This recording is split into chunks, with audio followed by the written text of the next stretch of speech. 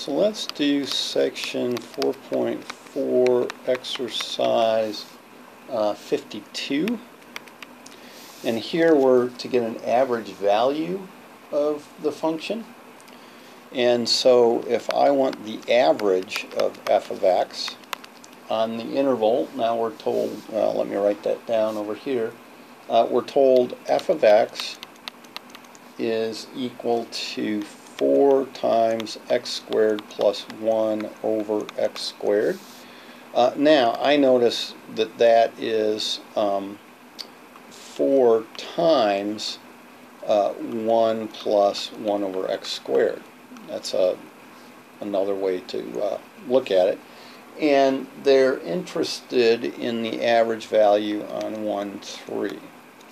So I know the average value of f on 1, 3 is the definite integral from 1 to 3 of f of x dx, and then all divided by the width of that interval, so 3 minus 1.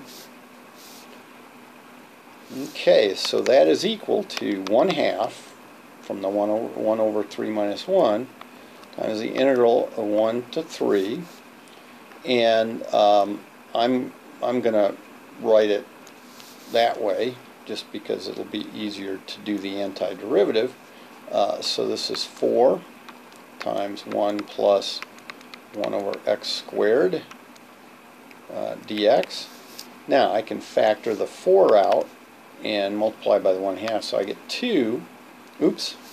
Now, oh, never mind. I was going to say, oh, I forgot to divide by 3 minus 1, but that's what the 1 over 2 was. So 2 times the integral from 1 to 3 of 1 plus x to the negative 2 dx.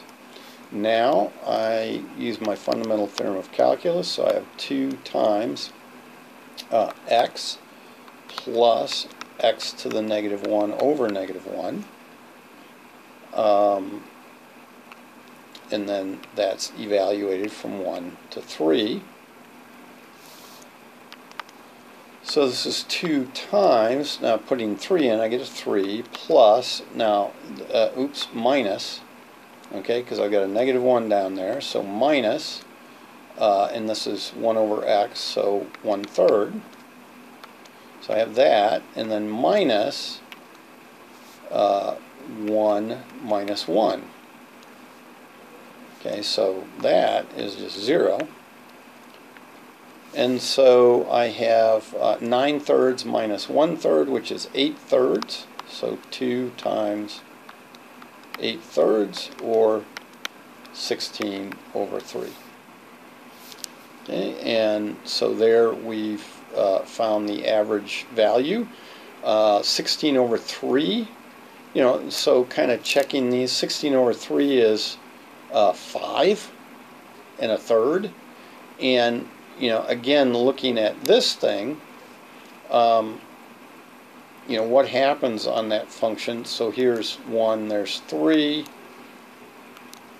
and at 1, the value is 8, so we're up here at 8, and at 3, I get 1 plus a 9th.